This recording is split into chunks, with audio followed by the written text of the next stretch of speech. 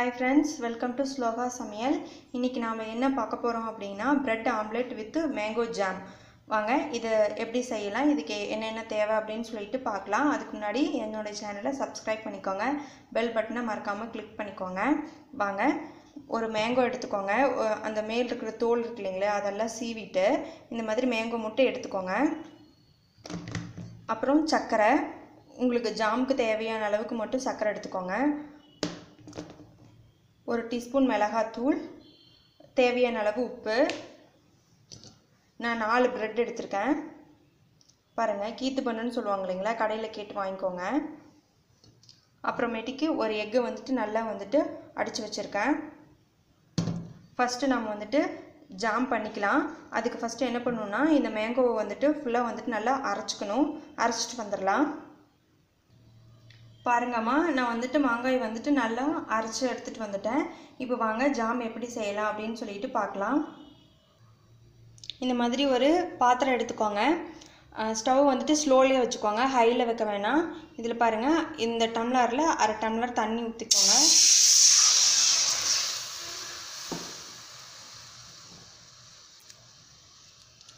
இந்த தண்ணி ஓரளவுக்கு நல்லா பாயில் ஆகணும். பாயில் ஆனதுக்கப்புறம் தான் சுகர் ஆட் பண்ணணும்.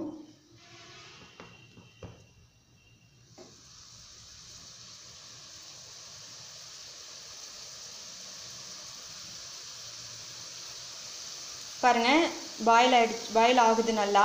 இப்போ சுகர் நாம் எடுத்து வச்சுருந்தோம் இல்லைங்களா, அந்த சுகர் உள்ளே ஆட் பண்ணிக்கலாம். ஆட் பண்ணிவிட்டு நல்லா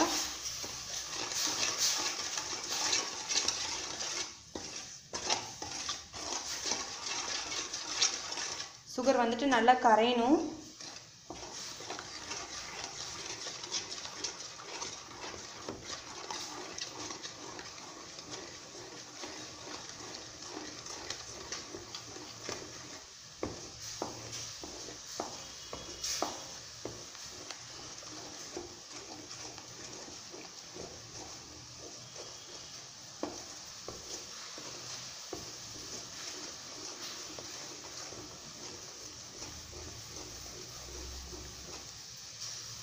சுகர் நல்லா கரைஞ்சிருச்சு. இப்போ நாம் மேங்கோவை ஆட் பண்ணிக்கலாம்.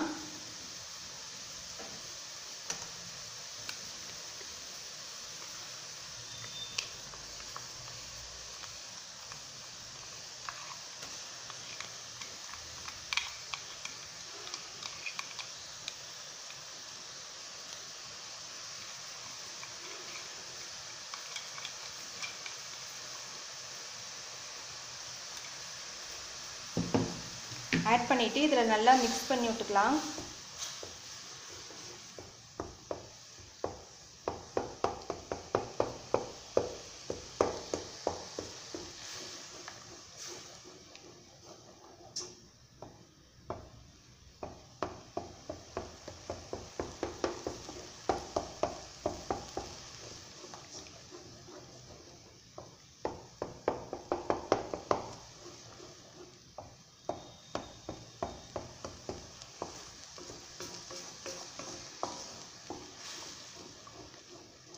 இது நல்லா திக்காகணும். ஸ்டவ் ஸ்லோ ஃப்ளேமில் வச்சு தான் இதை செய்யணும். ஹை ஃப்ளேமில் வச்சு செய்யக்கூடாதுங்கம்மா.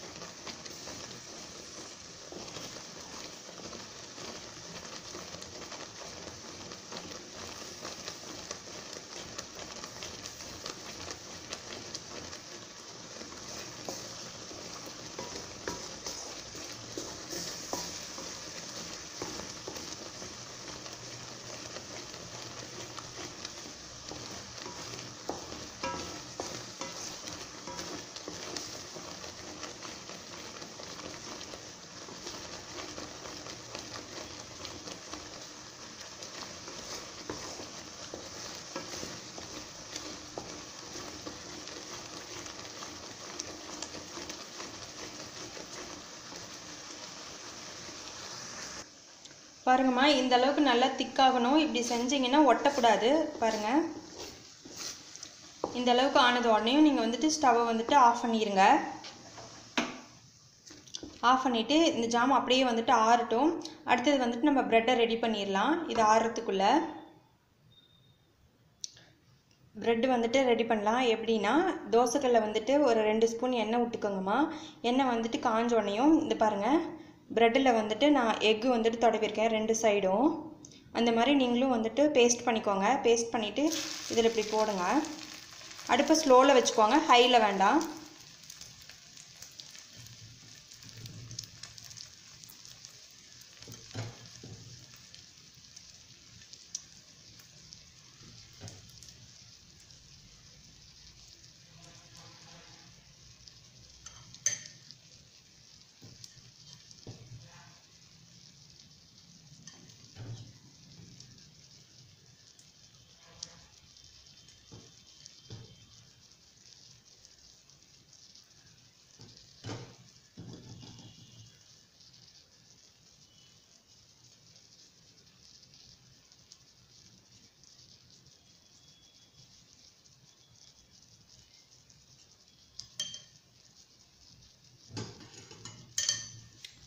போட்டு இந்த மாதிரி திருப்பி போட்டுக்கோங்க.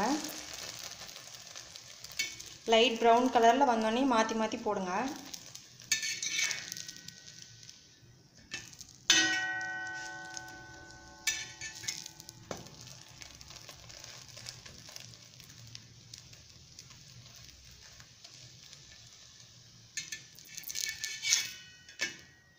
போதும். எல்லா ப்ரெட்டையும் இதே மாதிரி போட்டு எடுத்துக்கலாம்.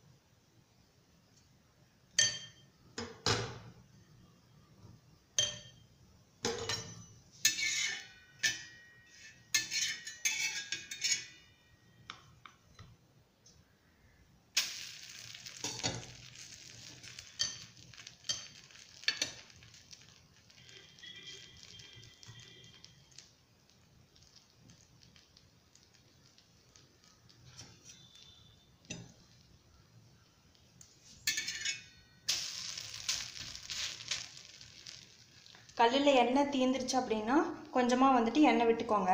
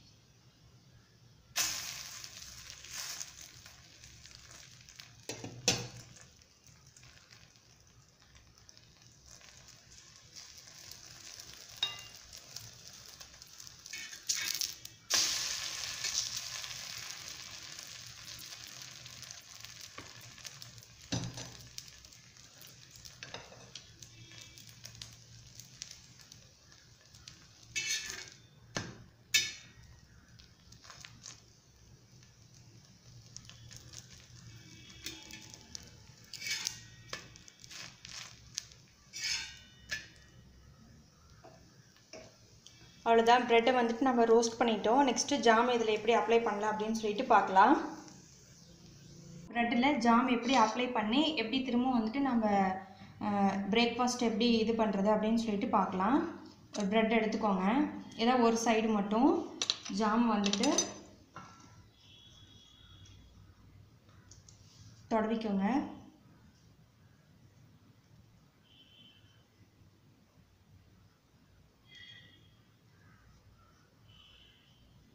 ஒரு சைடு மட்டும் தடவிக்கோங்க. இந்த மாதிரி எல்லா ப்ரெட்லேயுமே தடவிக்கோங்க.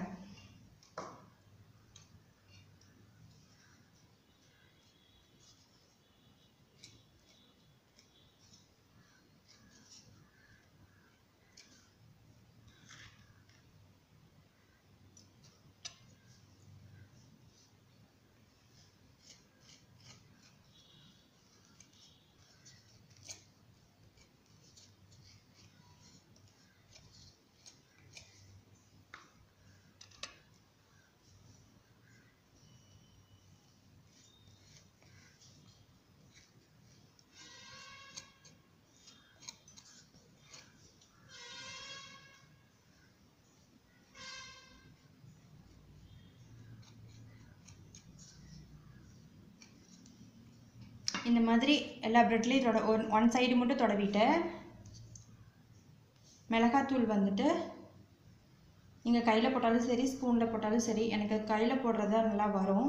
அப்புறம் சால்ட் எவ்வளோ உங்களுக்கு வேணுமோ அந்தளவுக்கு சால்ட்டு போட்டு இப்படி 2 ப்ரெட்டையும் வந்துட்டு பேஸ்ட் பண்ணிக்கோங்க.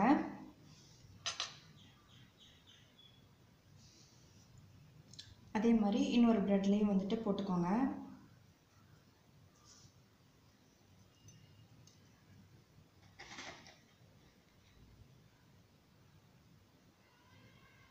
இந்த மாதிரி பேஸ்ட் பண்ணிக்கோங்க. வாங்க இது எப்படி தோசைக்கல்லில் போடலாம் அப்படின்னு சொல்லிட்டு பார்க்கலாம்.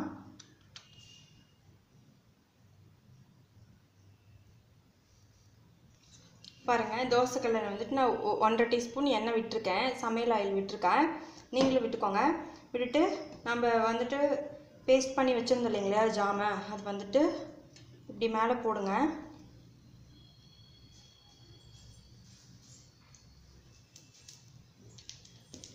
போட்டுட்டு நமக்கு மீதமான எக்கு இருக்கும், அந்த எக்கு வந்துட்டு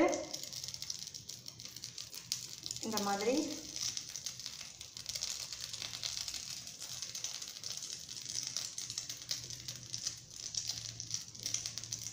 மேலே தடவி விட்டு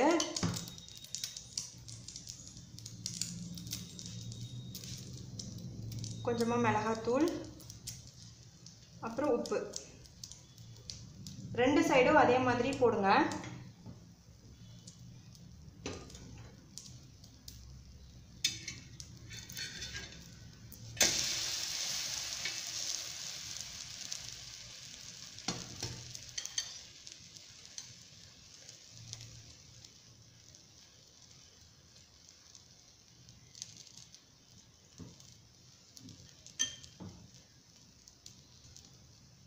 மிளகாத்தூள் உப்பு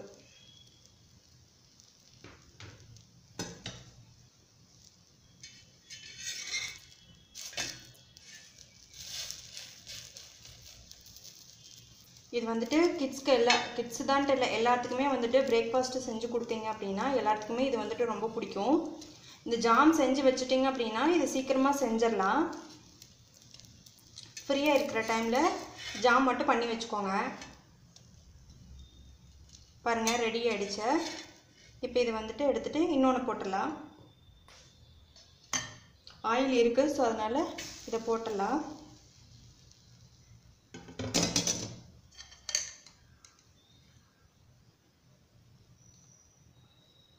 எக்கு ஆட் பண்ணிக்கலாம்.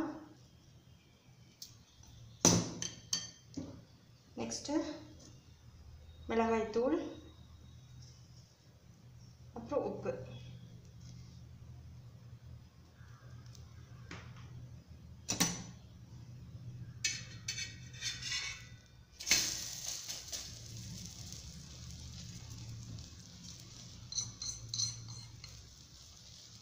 இந்த சைடு சேம் ப்ரொசீஜர் தான்.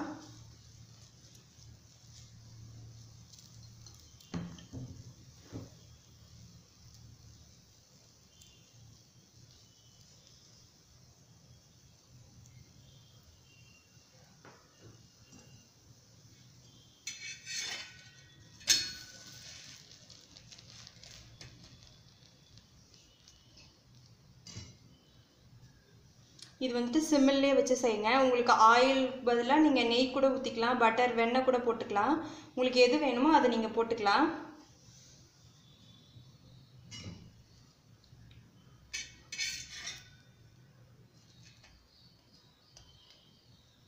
நமக்கு ரெடி ஆகிடுச்சு. இதை பிளேட்டுக்கு சேஞ்ச் பண்ணிக்கலாம். பாருங்கம்மா, நான் பிளேட்டுக்கு சேஞ்ச் பண்ணிட்டேன். சூப்பராக இருக்கும், செஞ்சு பாருங்கள். இந்த வீடியோ உங்களுக்கு பிடிச்சிருந்தது அப்படின்னா சப்ஸ்கிரைப் பண்ணிக்கோங்க, பெல் பட்டனை கிளிக் பண்ணிக்கோங்க, ஷேர் பண்ணிக்கோங்க, கமெண்ட் பண்ணுங்கள். இந்த வீடியோ வந்துட்டு உங்களுக்கு பிடிச்சிருக்குன்னு நான் நம்புகிறேன். Thank you friends. இன்னொரு வீடியோவில் இன்னொரு ரெசிபியோட உங்களை நான் மீட் பண்ணுறேன். Bye friends.